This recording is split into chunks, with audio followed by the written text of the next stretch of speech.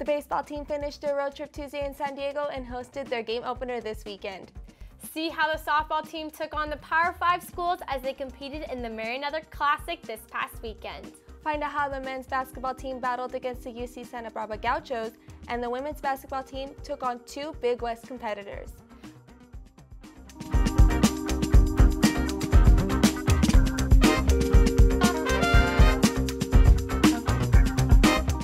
Welcome back to another episode of Titan Sports. I'm Jacqueline Davis. And I'm Melissa Sanchez. Titan baseball began play at Goodwin Field with a three-game series against Tulane. After dropping Game 1, 1-0, the Titans would rebound in Game 2, winning 6-5.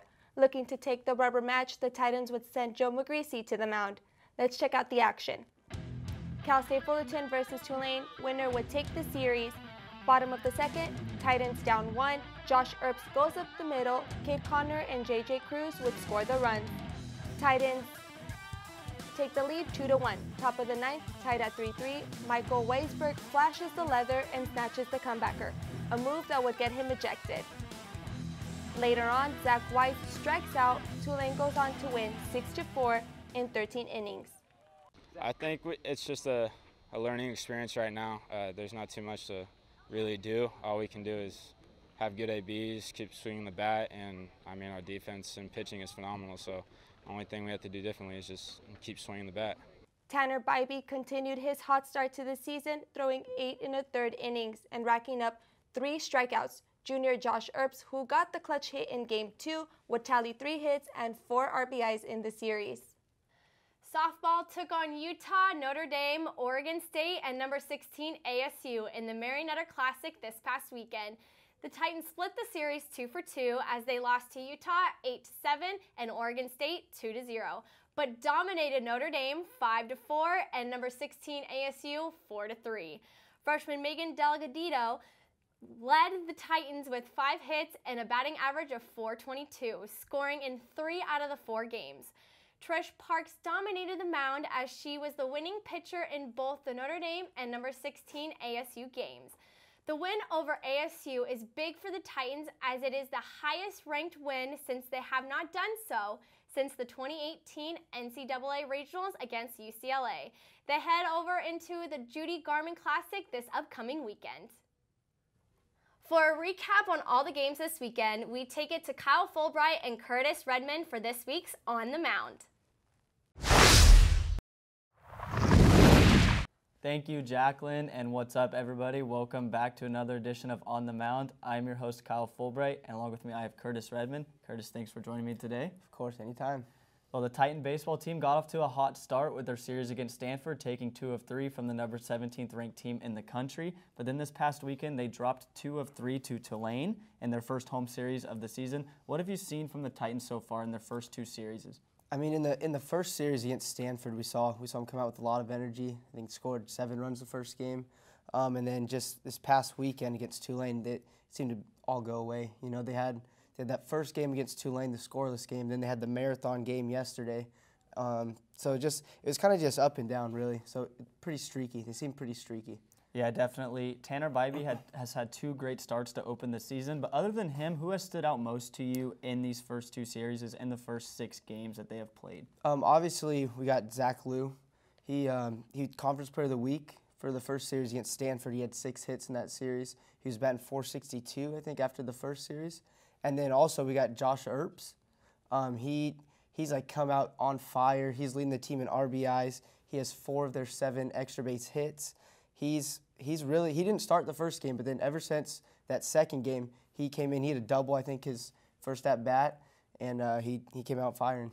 Yeah, I think his first hit of his college career was the triple that put them ahead against Tulane in Game 2. All right, going forward, they have some big non-conference series against San Francisco this coming up weekend. Then they also are traveling to national powerhouse Texas, and then they also play ASU, who is ranked nationally right now. What do you think they need to do in these games to win those series? Well, what they really have to do is just come out like they did against Stanford. They got to have that fire in them. They have to play like they have a target on their backs. You know, like against Tulane, I think they kind of went in looking like maybe these guys aren't as good as Stanford was. Maybe we'll walk all over them, and they gotta go in with that mentality that they have a target on their backs. They gotta come out with some fire. They gotta swing the bats. and that's something they didn't do last weekend. They got to swing the bats. Yeah, definitely. Now moving over to Anderson Family Field, where the Titans softball team plays this upcoming weekend in the Judy Garman Classic. They are off to a hot start, starting 8-5. They were picked to win their 5th consecutive Big West Conference title. What have you seen so far in their play? So far this year, they've scored a lot of runs, and that's usually what's going to happen. You know, they bring the fences in for softball. There's going to be a lot more home runs. I think they have 10 home runs as a team. They have a freshman that's kind of leading them right now, Megan Delgadillo. She's hitting like 460, 420, something like that, and she's really a catalyst at the top of the lineup. I think she leads the team in stolen bases as well. Yeah, definitely in the box, she's doing it for them. And then in the circle, Danny Martinez, who was freshman of the week a lot last year for them, now a sophomore, has thrown 39 innings already with that 2 ERA around there, so really good for them. Lastly here, what do you think they need to do to continue that streak of championships and bring another Big West championship home to Fullerton? Well, the Titans softball team, they bring home championships year after year, conference championships, and they have a lot of returners on the team. So those returners look to lead the upperclassmen. They got a lot of veterans. Kelsey Whitmore, she's a senior this year. She hit a walk-off home run early in the year. They just need to lead the team, show them what Titans softball is all about. Yeah, definitely. It'll be interesting to see how their season plays out. That's all we have for you here. I'm Kyle Fulbright with Curtis Redmond. Back to you guys in the studio. The men's basketball team was going for the Central Coast sweep at home after taking down Cal Poly in 4 overtimes. Let's get to Titan Gym, where Fullerton hosted UC Santa Barbara. First half, Titans down 2. Max Heidegger hits the reverse layup. The Gauchos scored 11 straight to start the game. But here come the Titans. Austin Owistica gets the tough layup to fall. Fullerton takes their first lead of the game. Later in the second half, Jackson Rowe hits the 3. Fullerton led by as much as 4. But they couldn't hold on. Shakira McLaughlin gets the block that starts the fast break. McLaughlin finishes the alley-oop. The Gauchos go on to win 75-66. For more on the game, let's go to Brianna Beverly, who has the coverage of the game. Yes, that's right, Melissa. As you just saw, Fullerton made a late push, but couldn't hold on. I had the chance to talk to Coach Taylor right after the game. Here's his thoughts. That's a tough one. That's a tough one. But in spite of that, please make sure you put this in writing. Put this on the Twitter. Shout out to our women's basketball program. Going on the road at Davis.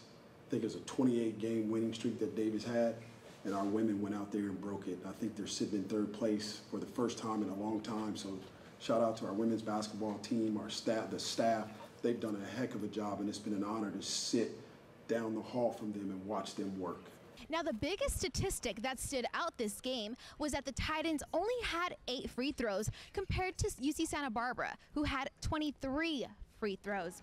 The Titans are having a 3-game road trip starting at Hawaii, and Coach Taylor does hope to bring back home a victory. Here at Titan Gym, I'm Brianna Beverly, Titan Sports. Despite the loss, the Titans received another big game from guard Brandon Kamga, who had 20 points to go along with his 5 rebounds and 6 assists. With only 4 games remaining, the Titans will look to remain in the top 8 to qualify for the Big West tournament.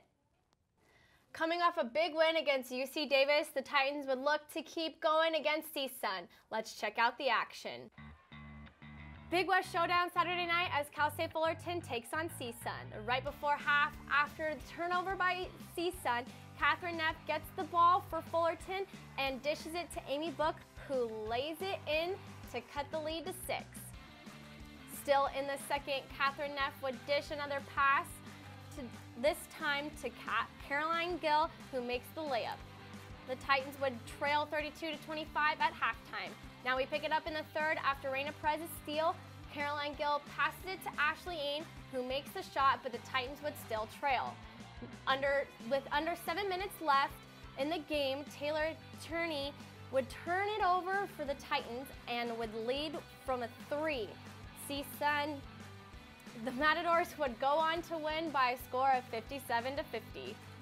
Now following the loss to CSUN Saturday night, the Titans would currently sit in 4th in the Big West with a conference record of 6-6. Raina Perez continues to lead in the Big West in scoring, averaging just over 20 points a game. The Titans are looking to get more games in the win column of this week's game schedule. Let's send it over to Brianna Collins for this week's edition of Titan Timeline.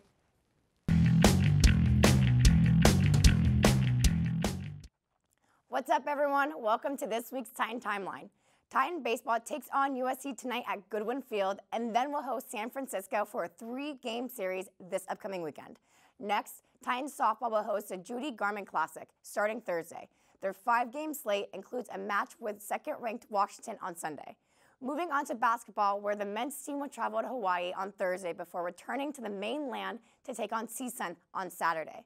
The women's team will also hit the road as they travel to UC Riverside on Thursday before returning to Titan Gym to take on Hawaii on Saturday. Finally, the tennis team will travel to Santa Clara on Saturday for a match with the Broncos. That's all I have for this week. Back to you at the desk. Well, folks, that's all we have time for today. Thank you for tuning in today's episode. You can watch all our past episodes and game highlight packages on our YouTube channel. Make sure to like, comment, and subscribe. Don't forget to follow us on Twitter and Instagram at CSUF Titan Sports and like us on Facebook to stay connected with us. On behalf of all of us here at Titan Sports, I'm Melissa Sanchez. And I'm Jacqueline Davis. Remember to keep those tusks up, Titans, and we'll see you next week.